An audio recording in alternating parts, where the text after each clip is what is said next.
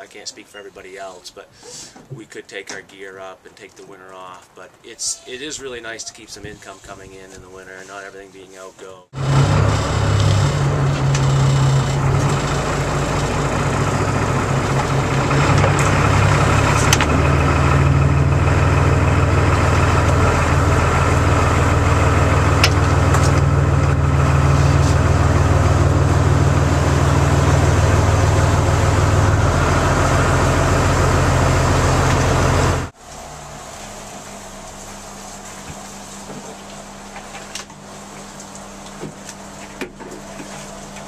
There were decisions I made based on the weather and the tide.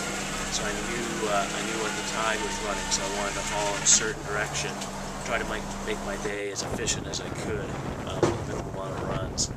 And so that particular day I decided to start east and haul with flood tide to the west, and then work the ebb tide back in on my string, and that just made the most sense to do sort of a circle that day.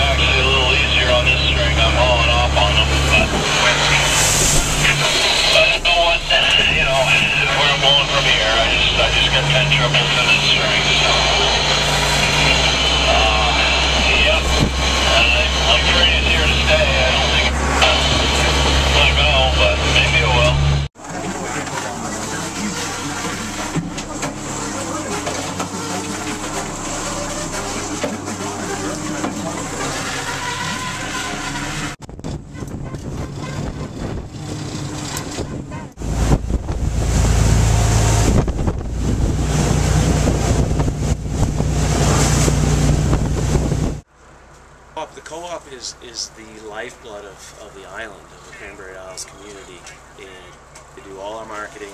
They do, well, we really, but the manager does all our sales, takes care of all our fuel and our bait.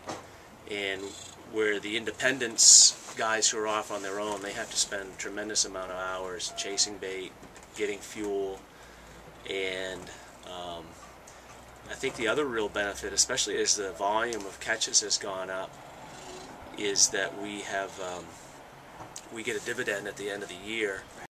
Really, it gives a real sense of community on the water. You know, we're all kind of in this together, and so you know, the co-op has been a big part of my life.